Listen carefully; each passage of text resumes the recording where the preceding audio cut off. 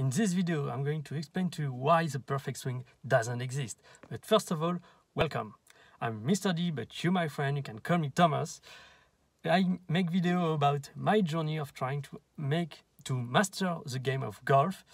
And as I go, I'm sharing my thoughts, my experience, so you can improve as well. So, thank you for watching, and let's get to the topic of today. The perfect swing. Why doesn't it exist? First of all, we need to define what the perfect swing is. The perfect swing is, for any person that is kind of perfectionist, like me, the perfect swing, at least to me, and I don't know if it's for everyone, is the idea that if you have the perfect motion and you repeat this perfect motion with every club, you are going to achieve perfect ball flight every single time. But that's very ideal and probably unrealistic. But if you like, if at any moment you like the video, don't hesitate to smash the like button. Don't forget. But so this idea of perfect swing, there is flaws to that. First of all, there is flaw, of course, about the game, but that as a perfectionist, I would say you can get by really easily, because even though, okay, the slope of the course and so on, you are not in the best perfect condition to execute the perfect motion all the time, but you can get very close to it, because there is always some area on the fairway that you can hit. If really you're striving for perfection, you can put yourself in situation almost all the time where you can execute the perfect motion. So the issue doesn't lie really there. The issue lies in the fact that we have multiple clubs and each club have different lengths. And this creates a variation in the swing plane. With the same weight, the longer the club, the heavier it's going to be in the dynamic of the golf swing. And also, the ball is moving forward as we go. So, we are hitting less down, more up, and so on. And all of this combined bring to the same conclusion, which is you tend to have a swing path that is way more inside with the shorter club or the wedges, and a swing path that is way more left, way more outside in instead of inside out, with the longer club, which cause you to actually swing left on the ball and more down. So with the shorter club, where you want to actually hit down on the ball, you have a swing path that is inside out, which is primarily to hit the ball up. And with the longer club, you have a club path which is actually hitting outside in, which is hitting down, with the longer club, where you want actually to hit more up on the ball, or at least with the long iron and woods, you want to hit neutral, and with the driver, you want to hit up on the ball. And so that's why the golf is really, really hard. It's because the natural way of seeing in the golf is completely upside down. And so if you try to just do one single motion with every club, here's what's going to happen. If you do it perfectly with perfect consistency, one club is going to go dead straight. Every club shorter than that is going to go left, and the shorter the club, the more left you are going to get. Like you are going to do hooks or snap hooks. And then every club that is above that is going to slice. And the further you go, the further it's going to slice. And so with the driver, you're going to just put it miles to the right. So, okay, the perfect swing doesn't make any sense, only if you want to hit slice with your driver, so you have a suboptimal ball flight, and it hooks with your wedges, which is going to make it very tough to actually control your distance, and as well as the ball, when it's lands on the green, you're going to have a ton of side spin. So, okay, having one perfect swing just doesn't make any fucking sense. So, but before I give you the solution, before I give you my thought and the different perspective on how you can fix that in your game, I want to hear your thoughts in the comment section. What do you think? Am I completely wrong? Am I fast to think that way? Or is there anything I'm missing? Put it in the comment section. What are your thoughts about it? So there is different ways to go about how to fix that in your golf swing, depending on the way you're the most comfortable. The way I see it, there is primarily 3 ways to do it. And mine is the third one. So I'm going to start with the probably the easiest one for most people, because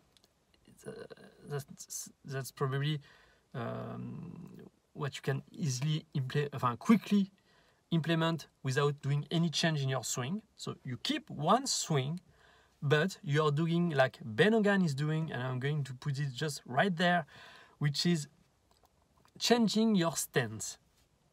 Where with the short club you're having an open stance with your wedges and so on, and with the driver you're getting a closed stance, and with probably 7, 6 iron or 8 iron you have a perfectly square stance, depending which club actually you are able to hit straight all the time.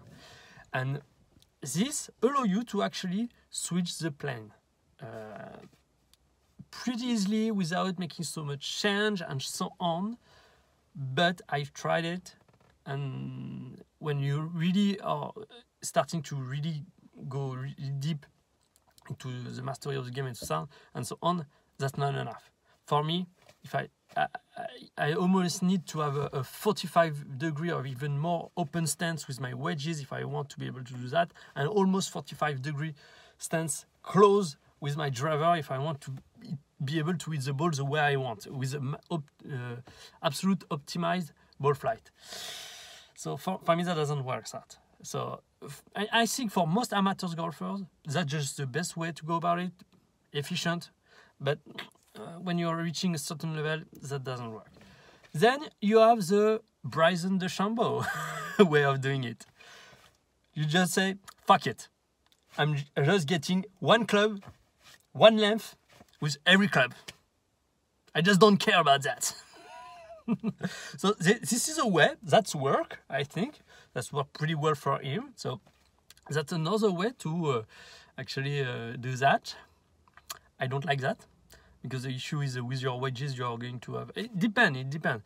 Because either you have very short clubs, so you are going to struggle with longer clubs because the clubs are very short. But with the wedges and on the short game, you are going to be very comfortable.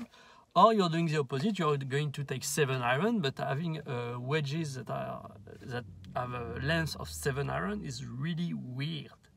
And it's really difficult to be consistent with your short game, with your wedge play when you do that. And you see Bryson DeChambeau had to put a tremendous amount of work into his wedge in order to get good at it, just because of that. So that's the way. And the third way, which is honestly the most difficult way, but I think this is probably the way the best players are doing it, even though I think they are doing it more unconsciously than they are doing it consciously, which is to tweak your swing slightly and progressively throughout your club, so you are hitting extremely left with your wedges, and you are hitting extremely right with your in terms of swing path, in terms of club path, swing direction. You're extremely right with your driver. And so this is primarily the way I do it. And this is something very new I realized about the game, and so I'm still trying to figure out how to do it efficiently. For now, I'm really about, okay, I have 4 different backswing, 4 different downswing, and each combination of those allow me to actually hit the ball more left or more right, Actually, no, I have two backswings. This is just the two other are with the length that is actually shorter than the full backswing. But the full backswing is primarily only two type of backswing. One which is very, try to keep the arm very in front of me, very over the top, with a club that is pointing behind me a lot. So it allows me to come over the ball with a much more direct angle of attack and towards the ball, so it helped me to hit left a lot. And then you have the downswing where actually I have three, but two that are close, and so also this is a parameter that allow me to hit more left and more right and adjust depending on the club. But this is just because I'm just getting to know that, and so I try to have a very distinct move in my head, so I know what to do. But the more I train, the more I feel that my head try to get to a motion that is much more continuous throughout my clubs. So it's easier for me to actually adapt depending on the club. So the ultimate level of mastery, I think, is going to be that is at the beginning you're trying to find ways to actually make the perfect club pass, swing pass. But as you go, as you progress, this is the limitation between the part are going to be less and less discontinuous and more continuous, and so then you are going to have a much smoother system throughout your golf swing, and you are going to be able to adapt way easier and with way more subtlety. And I think this is how you really develop a mastery of the game, to have an overall motion that you are mastering. This is not one perfect swing, this is actually 14 perfect swing for 14 clubs. So if you like the video, don't hesitate to smash the like button, and if you want to see more videos like that in the future, don't hesitate to subscribe and join the 54 journey. So thanks you for watching, and I see you next time.